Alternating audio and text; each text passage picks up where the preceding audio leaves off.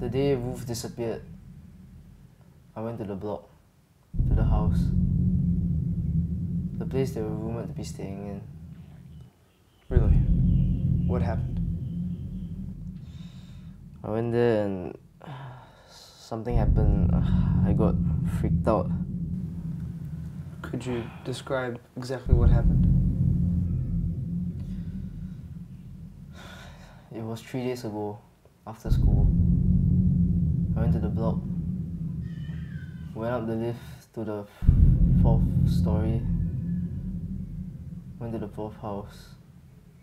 It was really creepy. There were no shoes outside. The windows were all locked. I had like this urge to knock, but then something just stopped me. And then what happened? I wanted to confront my fears and just prove that the rumour was just a myth. I even had an excuse in case someone were to open. I would have said that I visited the